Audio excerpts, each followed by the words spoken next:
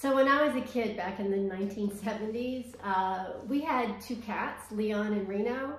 And then one day, my mom decided she wanted to get a dog too. So we went out and got this dog.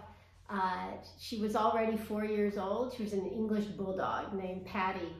And we brought her home, and as soon as Patty got home, she tried to attack the cats. And it looked like she wanted to kill the cats. So we kept them separated for a good month or two until my mom decided that she would prefer to have a dog than the cats. So she decided to give away the cats. I was a little heartbroken. And around that time, there was a textile artist that came to my school, and she did a workshop with us. And that workshop consisted of doing a drawing on a piece of fabric, and then stuffing it and stitching it and quilting it.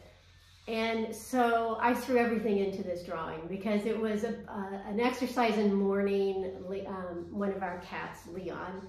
So I drew Leon, and through this whole process, because I threw myself into it, I realized I could do it. I realized that I could draw. It was like a magic moment. And it was all to get revenge, to show it to my mom. So that's why I threw so much into that piece.